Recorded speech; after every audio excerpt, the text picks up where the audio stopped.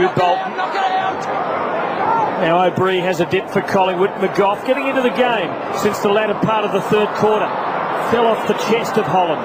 Rocker, Buckley now from 55 to goal unguarded. Oh, that's a wonderful kick.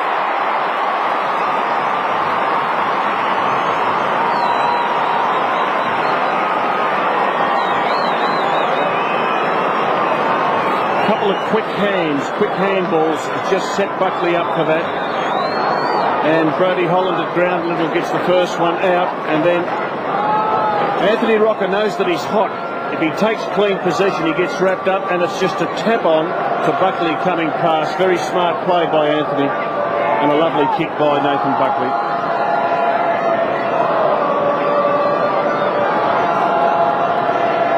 And there's Brodie Holland, but his opponent, Canali, he's played a very good game for Sydney and is becoming a player who can play a number of roles, now used as a defender after starting as a winger.